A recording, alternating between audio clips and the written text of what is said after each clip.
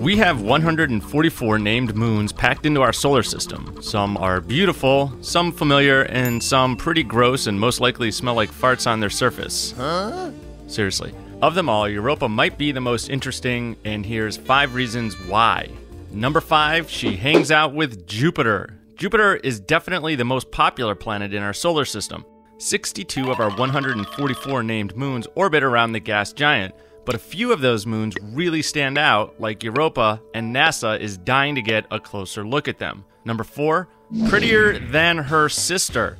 Even though Europa looks like a molded grapefruit, she's still better looking than her sister Io, whose scabby landscape and sulfur dioxide-packed atmosphere would make it a very unpleasant place to vacation. Number 3, there's something weird going on there.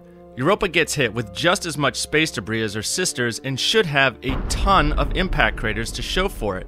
But that's not the case. In fact, Europa is actually one of the smoothest bodies in our entire solar system. So that doesn't make any sense unless, number 2, her crust is actually made of ice. That's not land you're seeing, that's a planet covered in ice that's constantly being replenished and erasing all the scars left from meteor collisions.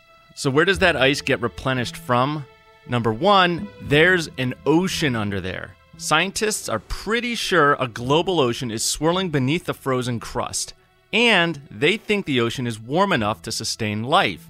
You can see the shifting temperatures here in this NASA simulation. For that reason, a lot of scientists think Europa might give us the best chances of finding life outside our own planet. For Discovery News, I'm James Williams.